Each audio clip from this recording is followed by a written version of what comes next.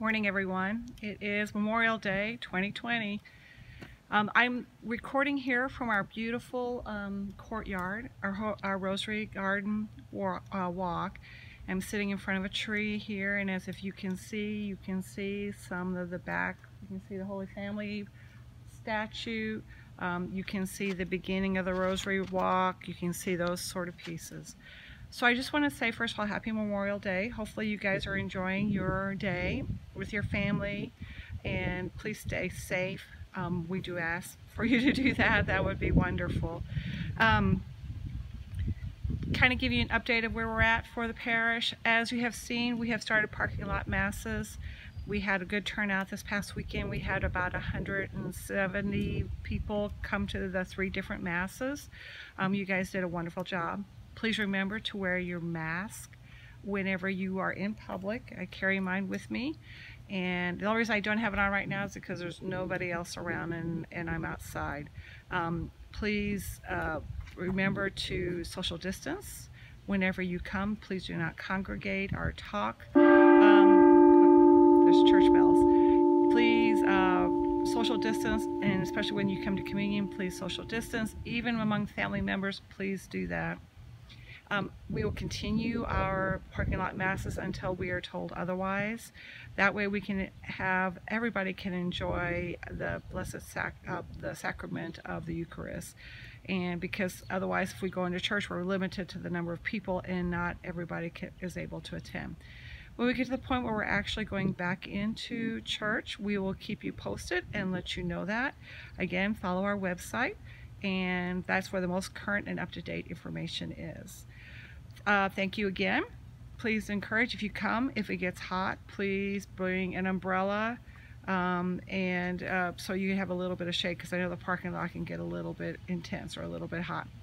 Morning masses are Monday, Tuesday, Wednesday at 8:30, Thursdays at 6 p.m., and then on Friday it's at 8:30 p.m. in the morning.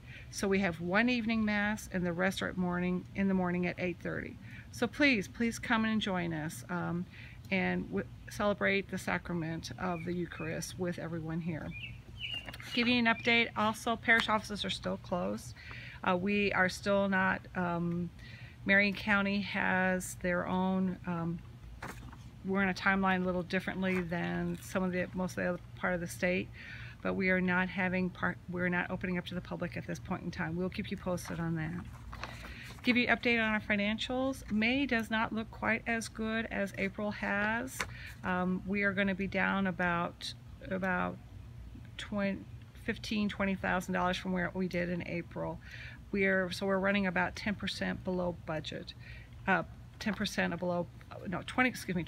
below budget, about 10% below where we were at last year at this time. So please continue to give. Please mail your envelopes in, or if you come to Mass, we are picking up envelopes at Mass. Please use Faith Direct, and we've seen a nice uptick in our Faith Direct. We really appreciate that. That's a wonderful method to do your tithing through, or use bank generated checks, or if you need to do ACH. If you have any questions about that, please contact myself or Jadine Johnson. Emailing us is the best way, then we can call you or get back to you. Meg Horcher at STB Indy, and Jadine is jjohnson at STB Indy. So just to give you, that's a brief update on our financial piece. We will have more information as we go along. The Monday morning updates on financials, we are reevaluating to see if we need to take a look at that, and maybe instead of doing it every single week, doing it at a different time period, like once a month or something like that, with a little bit more information. So please continue to be the great St. Barnabas family you have been, and continue to give. One other thing too, I also want to do a shout out to Connie Merkel, and please feel free to contact her. She is collecting. St. Anthony's Food Pantry is open again, and they're collecting and giving out to families. Just email her, and if you need her email, just give me a shout and I'll be glad to send it on to you. They are collecting food at her house this week for the food pantry. And you say, well, I don't go out to the grocery store, I just, we can help you with that. There is a way through Kroger that it can be that you can call it in and she'll be glad to pick it up. So if you need to get in contact with Connie, please give me a shout out. Our food pantries are still in need and will be in need for a long time. As we know, even though we're all opening up and we're slowly doing that, the need will become more apparent as we go along, as businesses and our economy struggles. So please, please continue to give. Please continue to do those things. Garden of Hope, we are still doing Garden of Hope, and any money you send in will be used to help those families in need. And if you know of a family who is in need, please contact us so we can get to reach out to them. And you can reach out to me or to Patty Kane, as I will probably pass on the information to Patty. In honor of Memorial Day, just want to give a little brief history of it. I'm not a historian, so please don't.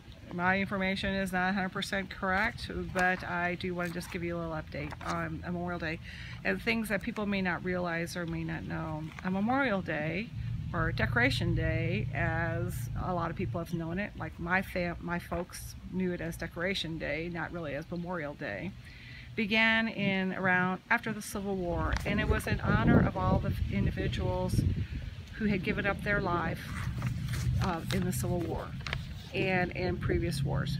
Over the years it has grown, and at that point in time what people would do is they would decorate the gravesite of their loved ones who were lost in the war.